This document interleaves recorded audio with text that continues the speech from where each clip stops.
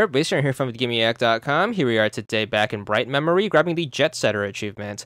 This is to stay in the air for 10 or more seconds. This is best done in the second part of the game. Right after the first open world bit, you are going to climb up this wall right here, and basically you are going to jump up here and then cross this log past the waterfall. You are going to get to this part where the game teaches you how to use the grapple. Now, normally you are supposed to dismount and get to the other side where the cave is. However, what you want to do to get this achievement is to grapple using left bumper, and instead of jumping off, you want to just stay on the line. So just grapple back and forth, and then don't let go until you get the achievement. So this will actually count as you staying in the air, and then once 10 seconds has passed, you should be good for 40 gamer score, and that's all there is to it.